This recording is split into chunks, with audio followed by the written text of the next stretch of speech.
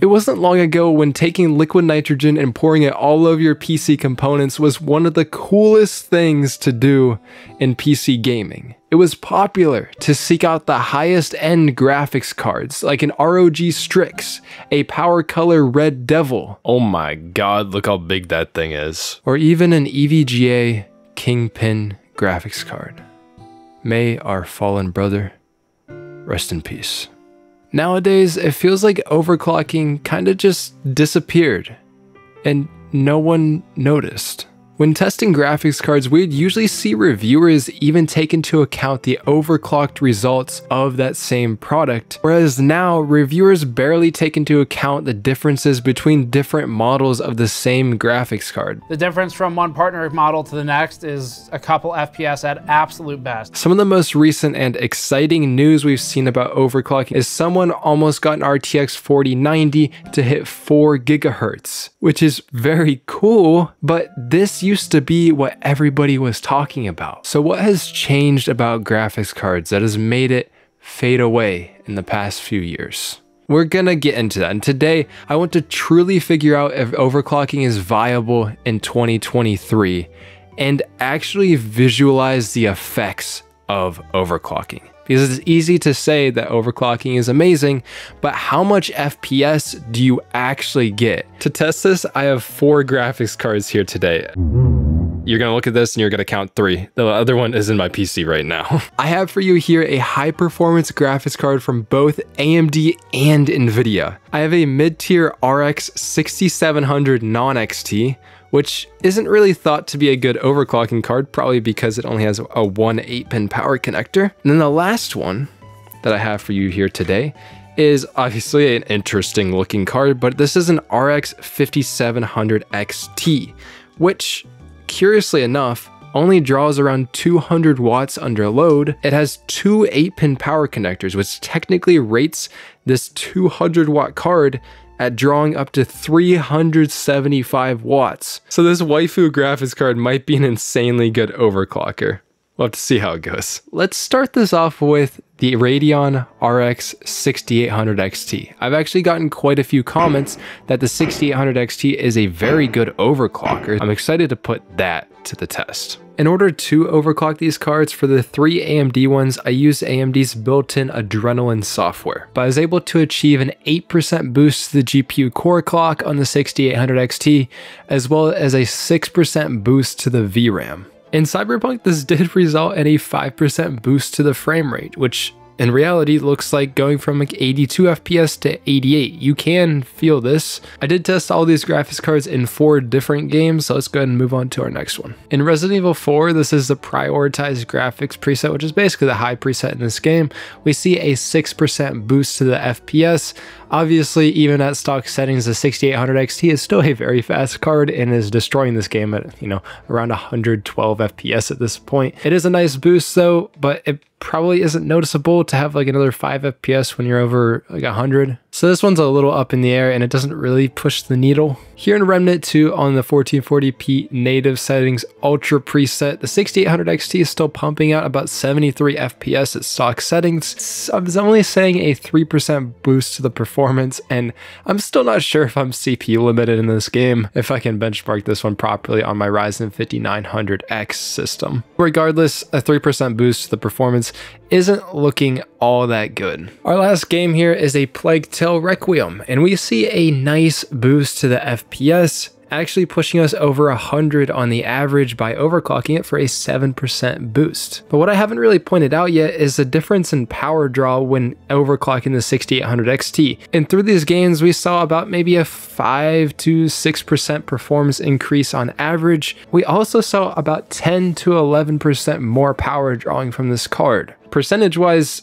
it doesn't exactly make sense to overclock it, but you do get more performance. It just isn't all that exciting. But maybe the 6700 will be better though? One thing I was hoping to achieve with the RX 6700 non-XT, since it is a mid-range graphics card, could it be possible that overclocking this one could bring it up to meet the performance of its bigger brother, the 6700 XT. When overclocking the 6700, I was able to get a 3% gain to the GPU core clock speed and a 5% gain on the VRAM. That doesn't sound like 16%, but we're gonna try it anyways. Let's see it in some games. With the 6700 non-XT, I also wanted to see if, say in Cyberpunk on the high settings 1440p native here, if going overclocked could boost us up to 60 FPS. Unfortunately, we're not really seeing this in this game. And this is probably because this card doesn't have that much overclocking headroom. It only has one 8-pin power connector, which rates it up to 225 watts. But let's move on to Resident Evil 4. By the way, this game is just like really dark for benchmarking. So I apologize for that, but I can't do a whole lot about it. Besides that though, we do get a 6% bump on the overclocked card, which is pretty nice. In this case, the stock card was drawn close to 160 watts, while the overclocked one was drawn over 170 in this case, but in Remnant 2. The overall power draw was a lot closer, but we also only saw a 4% boost in the FPS, which translates to about 2 or 3 FPS on average.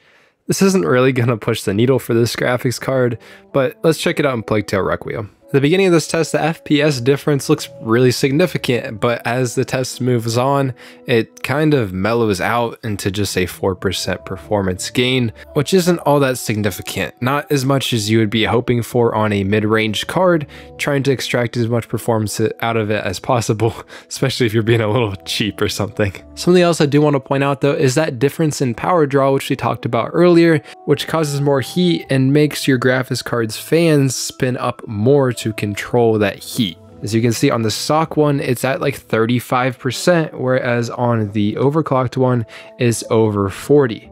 And you can notice a noise difference on that. Although, I am happy to say that even though the 6700 only has one 8-pin power connector, it did surprisingly well with the overclocking. And this could possibly be just because of the VRAM overclock being 5% faster, because we are at 1440p and higher resolutions are more sensitive to memory bandwidth, so speeding it up could just give it 5% performance. I did mention that the power draw can cause higher fan speeds, but it's not all negative. On this 6700, it was quite efficient with the extra power being about 5% faster in games while only drawing 5% more power. So if you are interested in overclocking this card, it's definitely not a bad move. And no, we did not reach 6700 XT performance, but I'm still impressed with this little guy. And with the 6700, a mid-range graphics card doing quite well with the overclock, seeing another mid-range graphics card like the 5700 XT that has two 8-pin power connectors, all that excess power, and the waifu on the back of it, you just have to think, well, this is gonna do even better, right? When I was overclocking it, I was able to get a substantial 8% boost to the GPU core clock and 9% boost to the VRAM speed. The theoretical 375 watts available to this card is definitely allowing it to push the limits. And push the limits it did. In Cyberpunk on the high settings, it got 7% performance gains, which in this case doesn't raise the performance to like 60 FPS or anything, but at FSR quality, puts the 5700 XT in an even more playable range with the 1% lows almost at 60 FPS. And again in Resident Evil 4 with a 10% boost to the FPS, putting it well above 60. This is actually bringing this card to a more playable range. And this 5700 XT seems to be the only card so far that gets a significant performance gain in Remnant 2. This game just seems to be a beast on the GPUs. And the overclock is pushing us over 50 FPS. Like, these are performance gains that you will actually notice. What's funny about it is the 5700 XT is the oldest graphics card that we are testing today.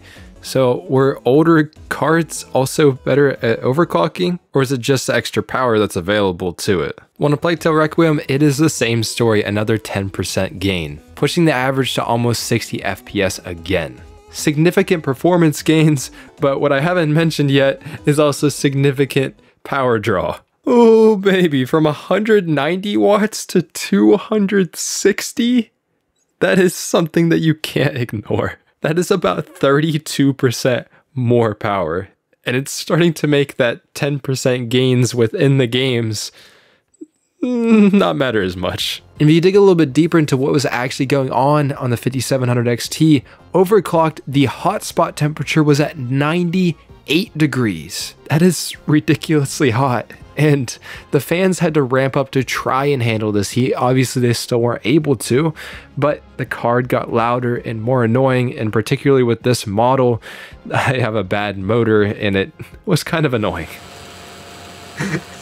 Like, why does it make that noise? So it seems like you can easily push a card way harder than it's supposed to be, which really sucks because I'm not sure if the waifu can handle the heat. On that note though, that leads us out of the AMD GPUs and onto the NVIDIA RTX 3080, a high-end NVIDIA graphics card, just like the 6800 XT from AMD. With the 3080, instead of using AMD's Adrenalin software, obviously I can't use that, so I used MSI Afterburner instead to overclock my card. I was able to get a 5% boost to the GPU clock speeds and 8% boost to the VRAM clocks, and I did try pushing the VRAM even further because it just seemed like you could boost it so much. I boosted it almost an entire gigahertz. I guess I went a little bit too far and the card was unstable, so I had to reel it back in a little bit.